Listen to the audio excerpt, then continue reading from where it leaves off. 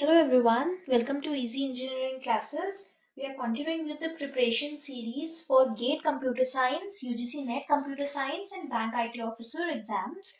In this preparation series, we solve previous year questions that appeared in various computer science competitive exams to help you in your preparation for any of such exams. So in today's lecture, we'll take up two questions from the programming in C subject. So the first question is, the output of the following C program is, and we are given two functions f1 and f2, and in the main function you are provided with the statements as int a equal to 4, b equal to 5, c equal to 6, f1 of a comma b is called, then f2 with and b and c. That means the addresses of b and c are passed. That means the variables or the parameters are passed by reference in this case. And in F1, the parameters or the call is by value.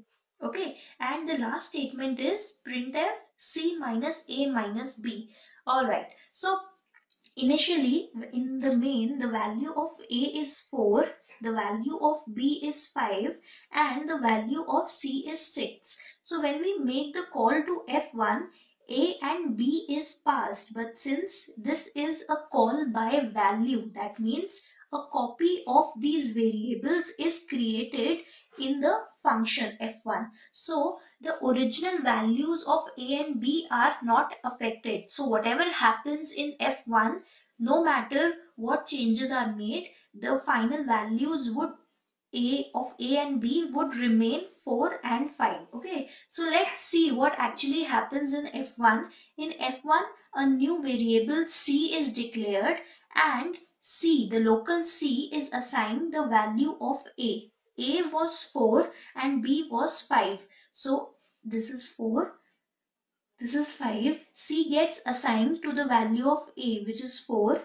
The value of A, the copy and not the original A. So A, the copy of A is changed to the value of B. So it is assigned 5 and the copy of B is assigned the value of C, which is 4. So all these changes are local to F1 and none of these changes are reflected back.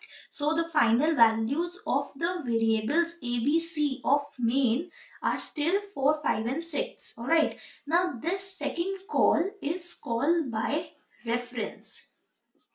The addresses of the variables B and C are passed.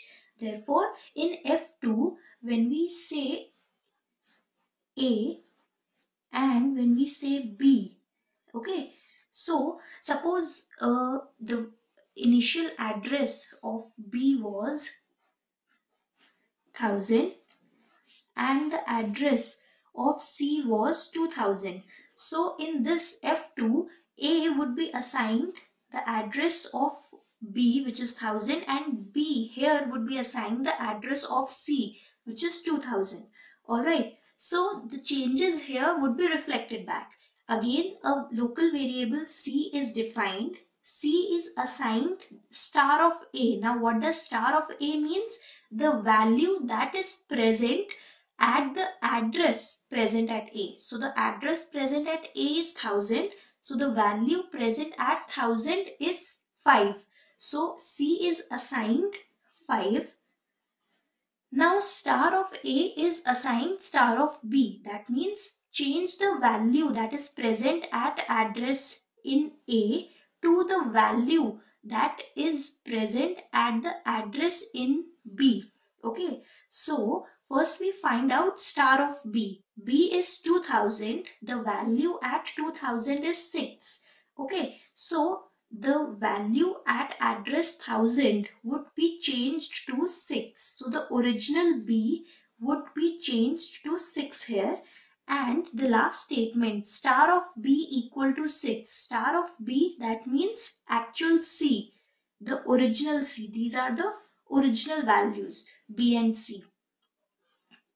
So C would now be changed to the original C, which actually represents B here. Okay, so this was, okay, this is A or it is original B. Original B, that means the B that is present in main, and this is B which is actually original C. Okay, so don't get confused here. Now this B is assigned the value of 5. So when this function is completed and the control returns to main, the value of original B is changed to 6 and the value of original C is changed to 5. So in the printf statement, what is the value that is printed? C minus A minus B. Now C, A and B are these variables. So C, what is C? It is 5, A is 4 and B is 6. So the answer is 5 minus 4 is 1. 1 minus 6 is minus 5. So minus 5 is the printed value. Okay. So again understand there are two calls. First is call by value. No matter what you do in F1, no changes would be reflected back in A and B.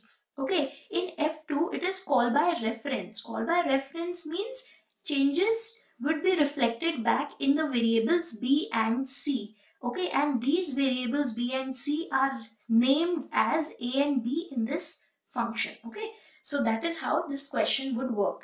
Now coming to the second question, which is again from GATE 2015. This question, previous question was also from GATE 2015, and the next question that we are going to solve is also from GATE 2015. So starting with this question, the question says that suppose you have an array named C and the C array ranges from C of 0, C of 1 to C of k minus 1. So the size of this array is k. Okay, it is an array of length k where all the entries are from the set 0, 1. So that means either the values in this array would be 0 or they would be 1. Okay, for any positive integer a and n, consider the following pseudocode. So there is a function named do something which takes 3 parameters, the array C, the integers a and n, and there is a variable z which is initialized to 1. So for I equal to 0 to k minus 1, we have to do this. What we have to do? We assign value of z square mod n to z. Then if c of I is equal to 1, then we assign the value z into a mod n to z, and at the end of the for loop we return z. So this statement return z is out of the for loop. Okay, so if k is equal to 4, c is equal to 1 0 1 1, a is 2, n is 8, then the output of do something c comma a comma n is. Alright, so we have to find the output of this program when the C, original C array that is given to us is something like 1, 0, 1 and 1. The indices 0, 1, 2, 3.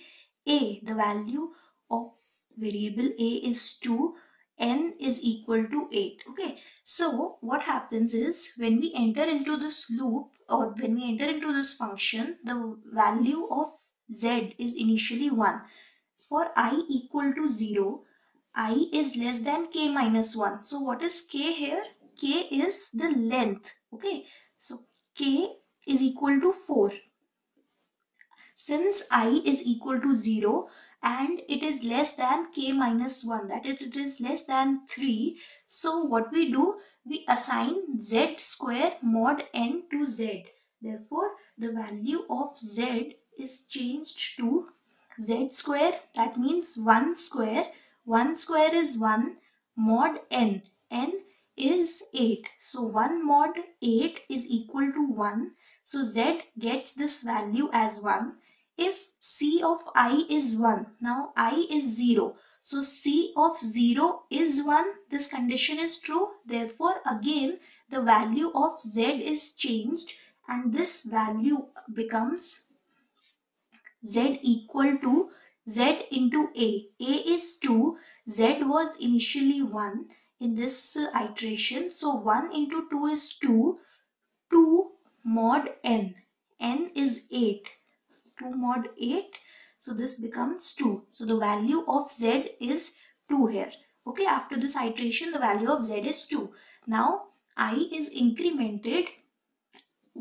It is the value of I becomes 1. 1 is less than 3, or actually it is less than equal to 3. So what we do, we assign this value of z square mod n to z. Now what was z? Z, the value is 2. So 2 square mod 8 would be the new value of z. Okay. So z is equal to 2 square mod 8. 2 square is 4. 4 mod 8 is 4. So z becomes 4. Alright. Now it says if c of 1, because I is 1, c of 1 is equal to 1. Is c of 1 equal to 1? No. Therefore, this statement, the then statement, is not executed, and this is the current value of z. Now we come to the next iteration. I becomes 2.